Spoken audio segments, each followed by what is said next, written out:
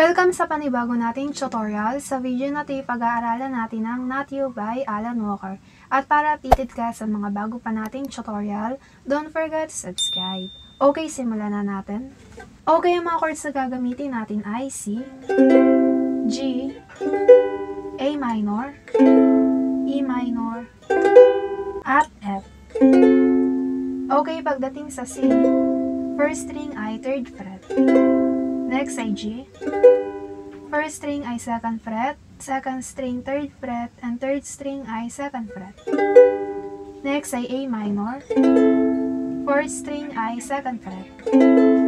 Next ay E minor.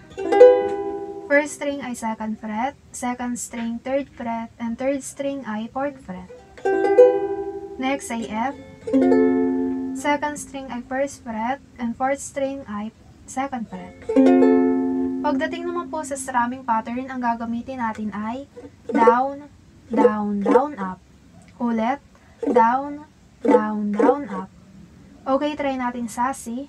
Down, down, down, up. G, down, down, down, up. A minor, down, down, down, up. And then E minor.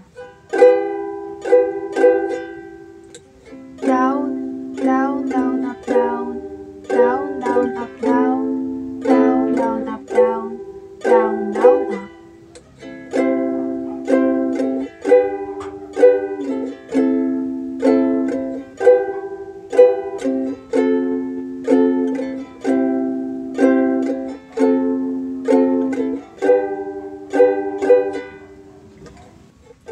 In my life, in my mind, where I make up stories all the time, I pretend that I am not someone left to face the world.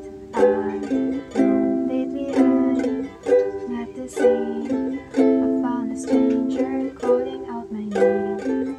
Have a feeling you would be so proud. He's gonna need me now. He's not you. Okay, yan po ang verse natin. And then, pagdating naman sa chorus, ang mga chords na gagamitin natin ay F, G, A minor, at C. Strumming pattern, down na lang yung gagamitin natin. Sa F, down, G, down, A minor, and then A minor ulit, G, C. But he's not you.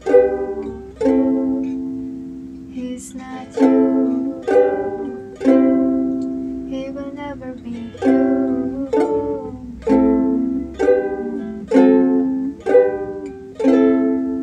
Okay, yan po ang chorus natin. Pagkatapos nyan, balik verse 2 lang ulit. Same chords at strumming pattern, kagaya pa rin po ng pinag-aralan natin kanina.